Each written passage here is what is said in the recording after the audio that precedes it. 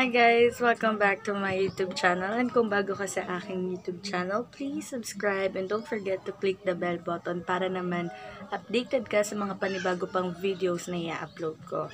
So for today's video, i-share ko lang naman sa inyo kung paano ko nilalagyan ng thumbnail ang aking YouTube video using my Android phone and PICSART na app, at kung paano ko siya ilalagay sa aking YouTube videos.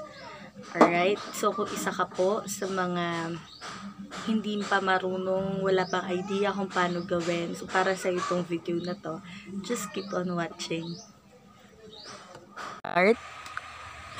Pasok tayo sa ating PICSART app. Anyways, para po doon sa mga wala pang PICSART app, punta po kayo sa inyong Google Play Store and then search for PICSART app and then download nyo.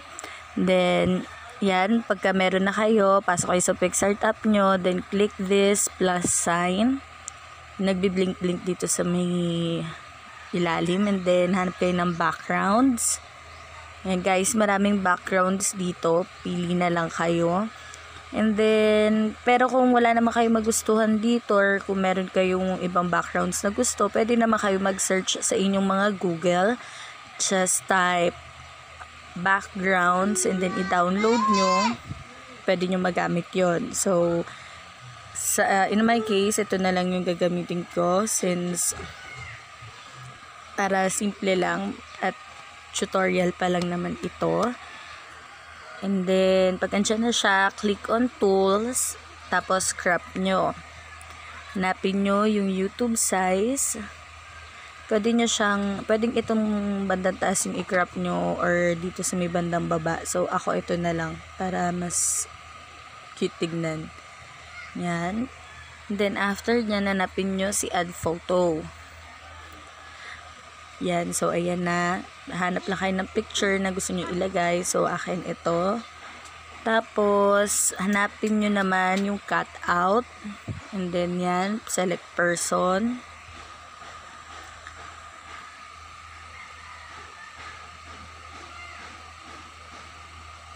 Yan.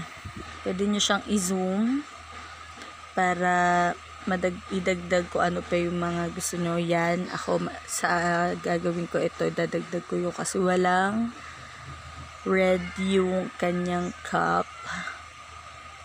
Yan, and then save.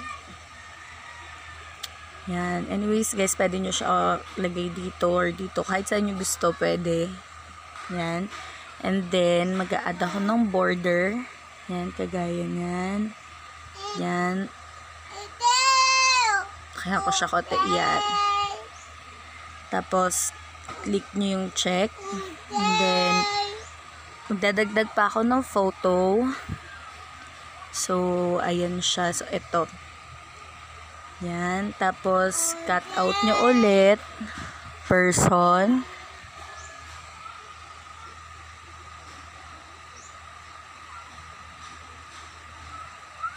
Yan.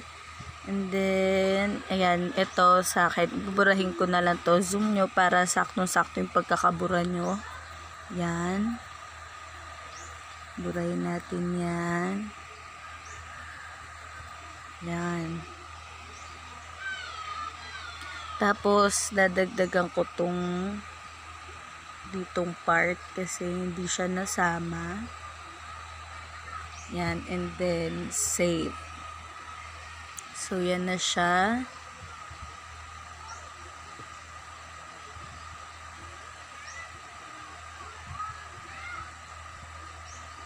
Yan. Tapos, lalagyan ko siya ulit ng border. Yan. Pwede nyong kapalan yan, guys. Kung gusto nyo, pwede naman ganyan lang kanipis. Yan. Tapos, mag-a-add ako ulit ng photo. Sa akin naman. Yan, tapos hanapin nyo si cut out ulit. Person.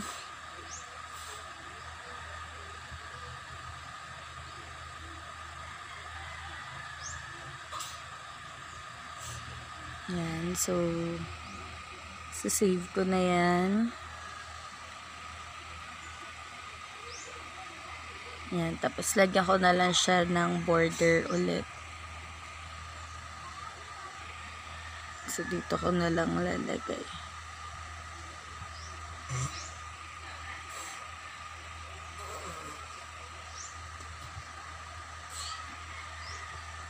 Dito na lang. Yan, tapos add photo ulit. Ito naman. Then, cut out.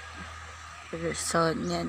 Guys, depende po sa inyo kung gaano karaming picture ang ilalagay nyo.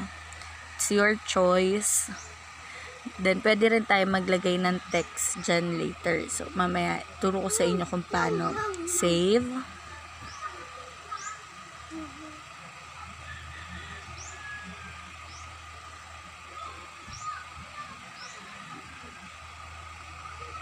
So, yan. Tapos, lagyan ko na lang ulit ng border. Yan.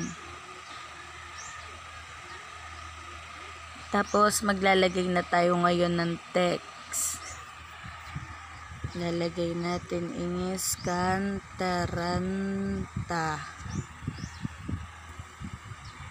Challenge.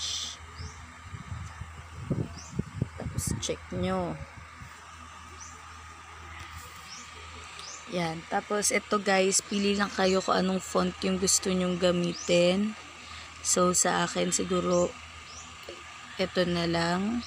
Tapos, choose kayo ng color kung anong color gusto nyo. Sa akin, white na lang. Tapos, yung stroke is, yan, black. Pwede nyo rin lagyan ng ibang kulay yan, guys. Like yan. Siguro yan na lang. So, yan.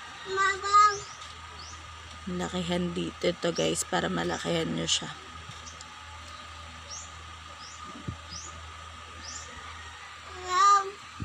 Yan. Tapos check nyo lang yan. Tapos sa pang-text.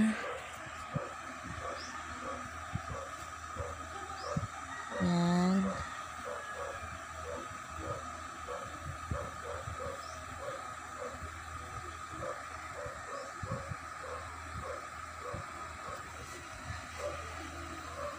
Pwede nyo lagyan ng mga emoji dyan.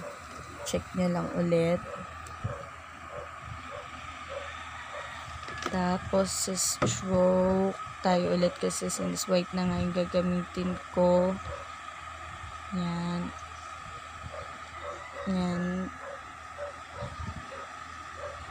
Tapos lakihan nyo lang. Dito ko naman siya ilalagay. Yan. Tapos check nyo lang yan.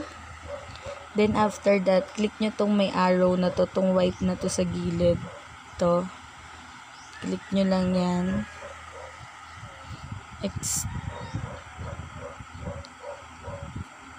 Yan. So save.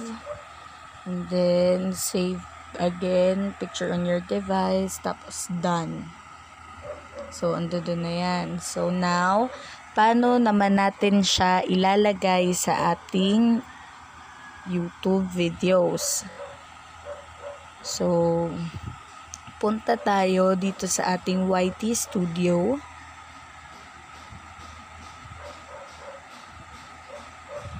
Mali.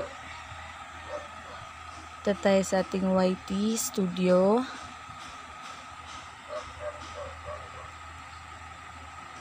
Yan, tapos itong videos, view more. Hanapin mo yung video na paglalagyan mo ng thumbnail na yon. So, sa akin ito siya. And then, click on dito sa may lapis na to para ma-edit. Tapos, click mo ulit yung lapis na yan. Custom thumbnail. Tapos, yan, nandiyan na siya. Click mo lang yan and then select. Yan na yung ginawa natin kanina, guys. And then, click save. Mami!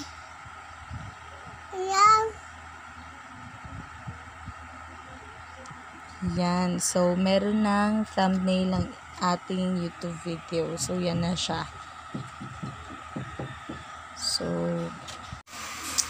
that's it for today's video, guys. Kung may natutunan ka sa aking video, please like this video. Don't forget to subscribe and click the bell button. Thank you!